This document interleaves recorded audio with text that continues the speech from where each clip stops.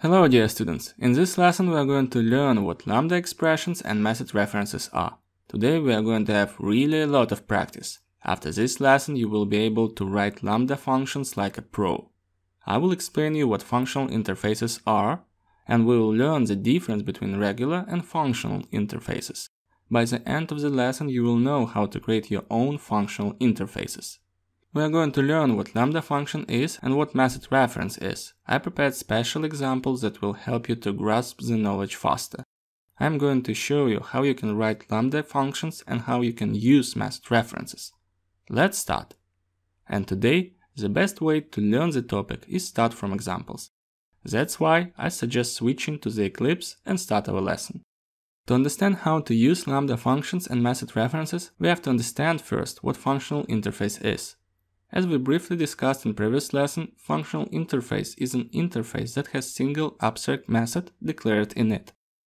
Take a look at this example. This interface is called distance calculator.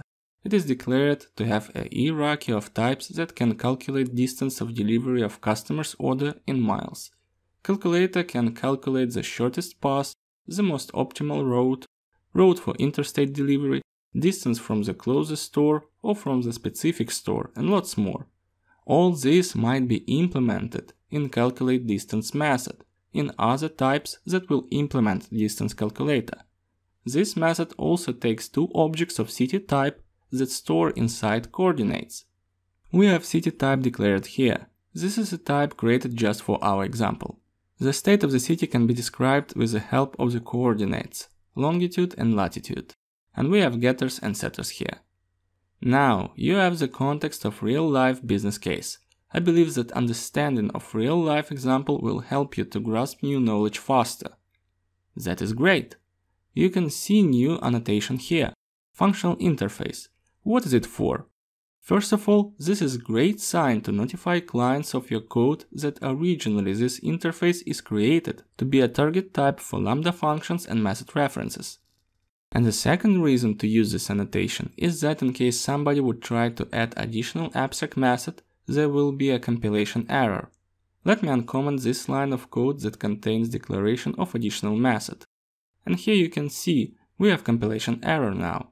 That's why functional interface annotation helps us to prevent cases when someone wants to add additional behavior to the type that we already used in other part of the program as a type for Lambda function. Hope it is clear what function interface is. Let me comment this method again to proceed. Pay attention to the fact that functional interface can contain as much default methods as possible and as much static methods as possible. This doesn't violate the rule for functional interface. That's it regarding functional interface. That was easy, agree? Let me congratulate you. Now you know how to create your own custom functional interface. And now, when you know what functional interface is, let's learn what Lambda expressions are. Let me open the next example that I have prepared before this lesson. I have few more classes grouped here in one file, just for the sake of example, to not switch tabs between different files. Imagine that we have class with the name order management. And this class requires an instance of distance calculator type to perform all operations related to order management. We can pass instance of distance calculator type either with the help of constructor or with the help of the setter here. That means you need to create an object of type distance calculator in your program. But you know that you can't create objects on the basis of interface, right? That's why you declare a concrete class, let's say default distance calculator, and implement distance calculator interface here. Now, when we create object of type order management, we create object of type distance calculator. But what to do in case we need to change distance calculator to take into account specifics of interstate delivery? In this case, we have to create another concrete class, and we need this just to override calculate distance method only once. Is it worth it? We think that this doesn't worth of our efforts, and we decide to declare anonymous class and create an instance of anonymous class. This time we take into account logic for interstate distance calculation. Okay, but can you see how much lines of code it takes? It is super weird that we have to declare a concrete class just to give implementation of one single method. we can create dozens of concrete classes to implement dozens of functions. But do we need to overwhelm our application with additional classes if we just need one function in one single place? No. That's where Lambda function is going to help us. But what is Lambda function? It is also called anonymous function. It doesn't have any name. Usually, anonymous functions are passed to higher order functions. Also, in case the function is only used once or limited number of times, it will be easier to use Lambda expression rather than declaring concrete class. Indeed, to create an object of type distance calculator, we have to just implement one method. Take a look here. I declare a new variable of distance calculator type to describe new logic for calculate distance method. And here you can see the Lambda expression. Here it is. Lambda function, anonymous function. We can call this in different ways by using different names. Let me explain you the syntax. Here you can see parentheses that we usually use for method invocation or to pass arguments. You can see that I pass city1 and city2 arguments. Where I took these? I didn't create any objects. This is just local method variables, similar to ones we use in method declaration. Using these variables, I can get access to objects that my function should work with inside the method body. I will show you that in a second. Why I don't write types of these local variables? Because compiler knows that I wanna give implementation of the method from distance calculator type. And the first argument in this method has type city, the same as the second argument.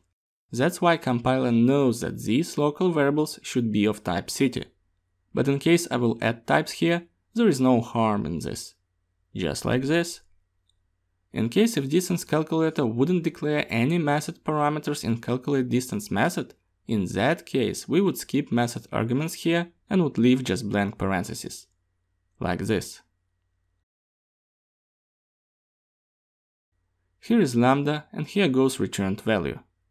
Here is some dummy calculation. For example, I perform subtraction of longitude of city1 and city2. That doesn't give us the true distance between cities, but makes you understand that you can perform any calculations here. And the result of this calculation is returned from the method.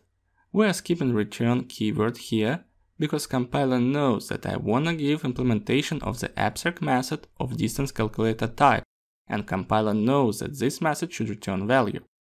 Technically, creation of object of anonymous class and this is the same, because calculate distance implementation is the same as here. The next point you have to know about our syntax. In case our anonymous function consists of more than one line, then we need to use braces. And here you can see an example. Also in this case we have to write return keyword. I believe you see that in this case, visually, this lambda function is closer to the method we have here in anonymous class. We are missing only return type value, method name, type of local variables and access modifier.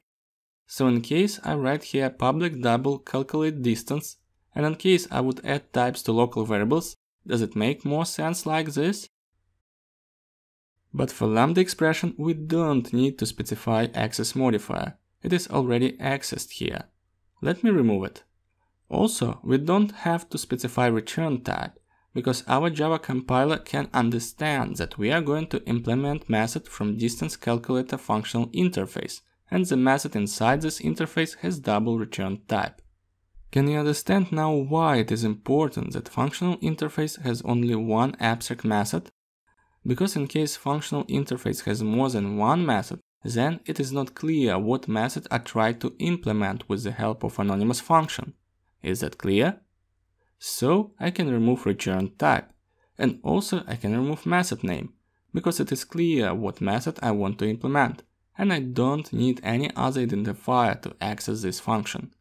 And I believe you already understood why I can remove also types of my local variables, because compiler knows that these variables will be of type city according to the interface. Here you can see that I can call calculate distance method on my reference here, and I believe you already understood that these lines of code will be executed. Let me prove you this. I run the program, and here you can see console output from the lambda function. And when I need implementation of distance calculator interface, and I need it only one time only, it is easier for me to create Lambda function rather than declare a concrete class and create an instance of a concrete class. For example, here in the set method I can pass any function I need, and that will be enough for order management. Because order management is interested not in the fact of getting object of type discount calculator. Order management is interested in getting behavior to calculate distance, and I give the specific definition of behavior with the help of Lambda function. Usually it is not instantly clear for my students where we will get arguments for the Lambda function. I want you to understand that Lambda function, it is not a method invocation with arguments. It is just a definition of the method with parameters, similar to the thing we do when we implement any interface in concrete class.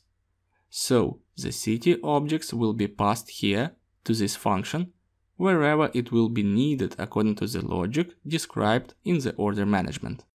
Sometimes we only know that some type, like order management, just needs logic to calculate distance between two cities. And sometimes we really don't care where order management will get those cities. Probably they will be passed to other methods of order management or will be present in order details, but we let order management object decide when to call our function, and we let order management bother about what cities to pass there. Does it make sense? Hope you understood what Lambda function is. Now let me explain you what a method reference is. Imagine that you already have methods that do exactly the same what you want. Probably it is from some external library, or probably it is just from another class. Then why do we need to declare a concrete class to override method or create Lambda function? Why don't we just tell to order management object to use the method that already exists in all cases when order management needs to calculate distance? We can do so. And for this we have to use method references. Let me show you the next example. Here is the example of some third-party class.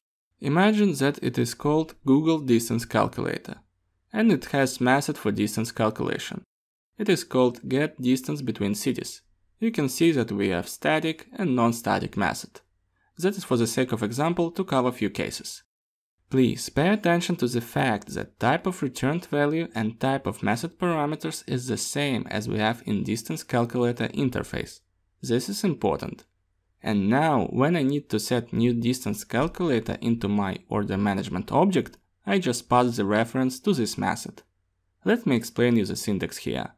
Here is the name of our class that contains the method that we need, followed by double colon.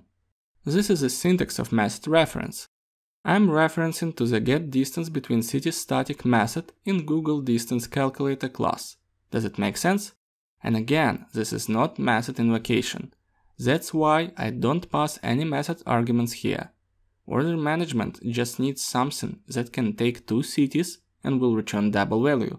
That's all what order management object expects from distance calculator type.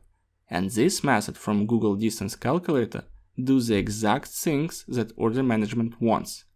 That's why there is no compilation error here. Pay attention that I use class name to make a reference to static method. In case I wanna make a reference to non-static method, I have to create object. And here you can see that I created object. Now I can use variable of my object to make a reference to the non-static method. Does it make sense? Hope now it is clear how method references work. We learned a lot today. Let's recap what we have learned today. Today we learned what functional interface is, and we even created a custom functional interface. Now you know what Lambda function is and how to write your own Lambda expression. After that we learned what method reference is. On real example we learned how to apply your knowledge. That's it for this lesson. Thank you for your attention. See you in the next lesson.